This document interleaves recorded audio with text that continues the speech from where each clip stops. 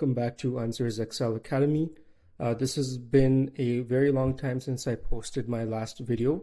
It's been almost 6 months. So for those of you who are new to the channel, my name is ANE&x and I post videos all about Microsoft Excel tips, tricks, and tutorials.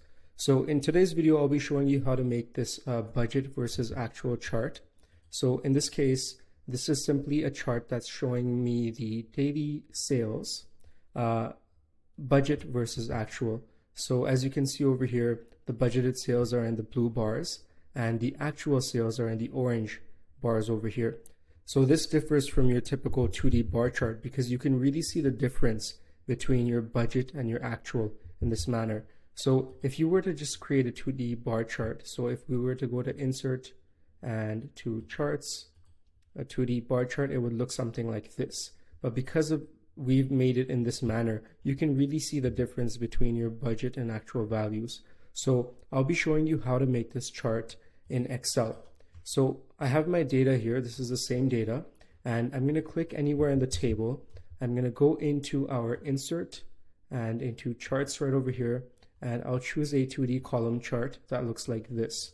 Now, for my case, I don't need a chart title, so I'm just going to delete it. And I can see the chart is like this right over here. Now what I'm going to do is I'll go into change chart type, and I'm going to change it into a combo chart. So the budget values are still in a column like this, but the actual values are now in a line instead of this orange bar over here.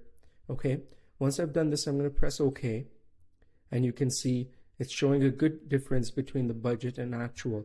But we're going to take this a step further, and I'm going to click on the line, right click on it and go into Format Data Series, and right over here I'm going to select no line at all. Instead of a line, I want a marker, so I'm going to go into marker options and choose a built-in marker, and I'm going to choose this this rectangle, this horizontal rectangle shape, and I'm just going to increase the size.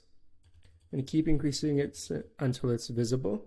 And there we go. So now you can see that we've changed our chart. So now you can see, for example, in this day of sales, we had classic coffees that oversold by almost double.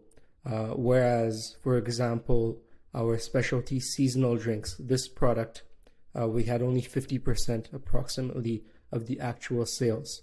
So this allows you to see your actual versus budget values more apparently. And it just looks much nicer rather than your simple 2D column bar chart. So I hope you found this helpful. Give it a try and let me know in the comments below, and I'll see you soon in the next video.